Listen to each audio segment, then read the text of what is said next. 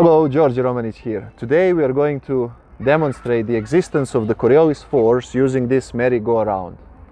Before we start with anything, I would like to explain one more time the difference between inertial and non-inertial reference frames. Inertial reference frame is the frame that is not moving or moving at constant velocity.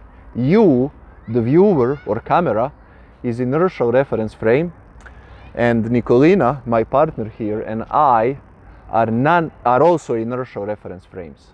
However, if we start rotating, now we are non-inertial reference frame because we have rotation. And we know once we are in non-inertial reference frames, there are three forces, apparent forces, that Nicolina and I feel. That's centrifugal force that wants to push us out, Euler force related to starting this rotation and stopping rotation, and the one that we are interested in today, the Coriolis force. Coriolis force happens when you have motion in respect to rotating, or namely non-inertial reference frame. We know that Coriolis force depends on the rotation rate as well as the velocity in respect to that rotating frame of reference. Now Nicolina and I will spin.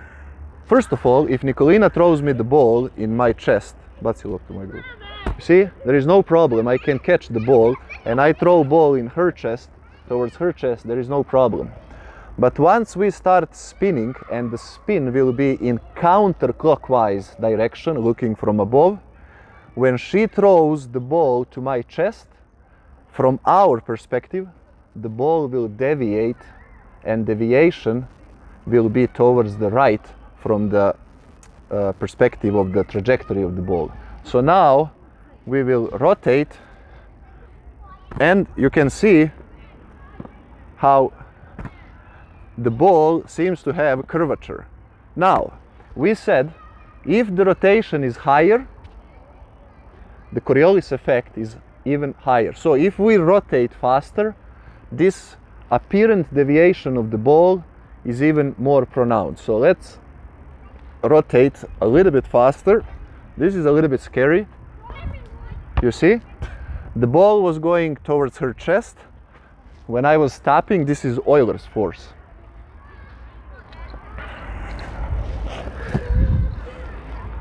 Here we go again. We have the ball. I throw it. She catches it. There is no problem. I throw it again towards her chest, but now we will spin rather fast, and you see it looks like the ball is going towards, it looks like the ball is deviating. Now, to demonstrate this even further, we said in my previous videos, if the velocity is small, deviation is larger. So if I throw ball fast, deviation is not that pronounced. So let's look at that. Look. But if I go slow, you see, because the ball is moving slow, and that means there is more time for deviation to occur. And deviation is always to the right because we are rotating in the counterclockwise direction. If we rotate in the opposite direction, deviation would be towards the left. This explains why in the northern hemisphere, Coriolis force deviates motion to the right, because northern hemisphere rotates in the counterclockwise direction, and the sense of rotation over the southern hemisphere is in the clockwise direction, hence deviation towards the left. Because this is a lot of fun, we'll do it a few more times.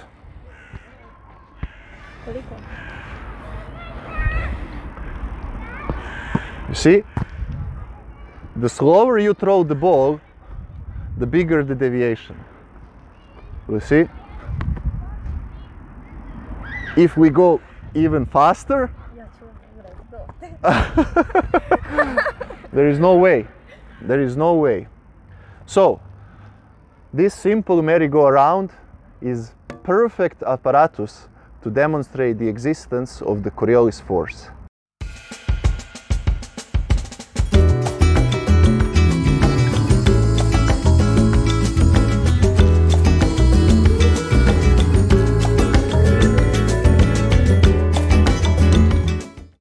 One more thing, how do we explain the existence of the Coriolis force from the inertial perspective, which is you, the viewer? Well, it's quite simple. When you look at this motion of the ball is actually going in the straight direction, along the straight path.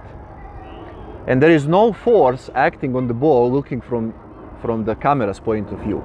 However, from the point of two of us that are rotating, there is a mysterious force deviating the ball towards the right. Nothing is deviating the ball towards the right. It is two of us that are rotating.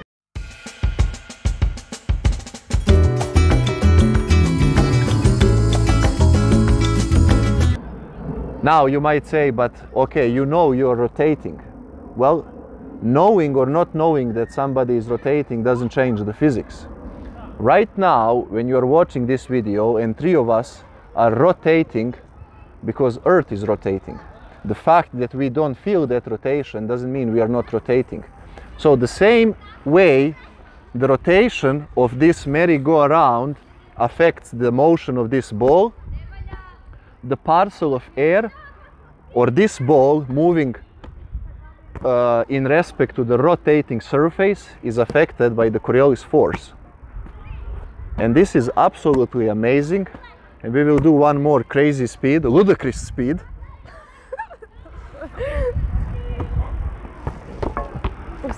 Very nice. We can go even without the ball. This is a little bit scary.